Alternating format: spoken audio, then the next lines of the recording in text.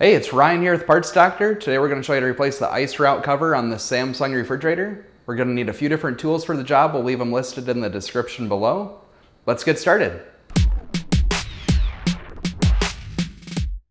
For this repair, we'll need to unplug or disconnect power to the refrigerator. First, we'll start off by removing this Phillips screw. With the screw removed, we'll next remove the dispenser cover assembly.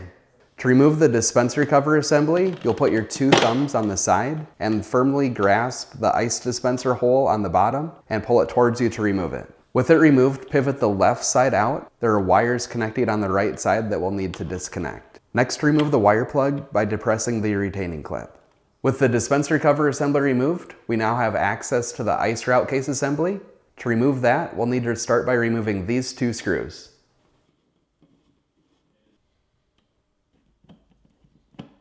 With the two screws removed, you'll need to pull out and downward on the ice route case assembly to remove it from the water line. Next, we'll remove the wire connector by depressing the locking clip. To remove the ice route cover, you'll insert a screwdriver and pry on this side until it comes out.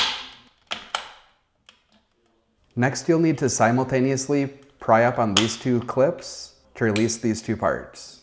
Next, we'll untension the spring by lifting the long leg onto the other side of the cover.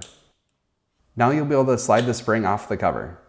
If you have a bad ice route cover and you need to purchase a new one, you can check out our website, partsdoctor.com. We'll leave a link in the description below. You'll want to make sure that you're searching with the model number from the tag on your refrigerator to make sure you're getting the correct part. Next, we'll start with the end of the spring that has the shorter leg and slide it onto the shaft. Next, bend the longer leg of the spring onto the back of the cover. Next, bend the short leg of the spring back and then snap the two pieces back together. Make sure the short leg of the spring is on top of the rubber cover when you're done. First, bend the short leg of the spring back and insert it and make sure it catches on the top of the cover.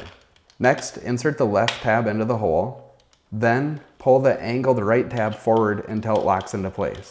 This is kind of tricky to do, so it may take you a few tries to get it.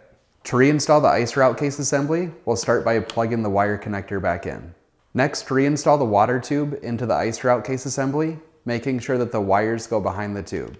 Next, guide the assembly up and towards the rear to put it into place. Next, we'll reinstall the two Phillips screws. With the ice route case assembly installed, next we'll reinstall the dispenser cover assembly. Next, we'll reinstall the electrical plug by pushing it until it snaps into place.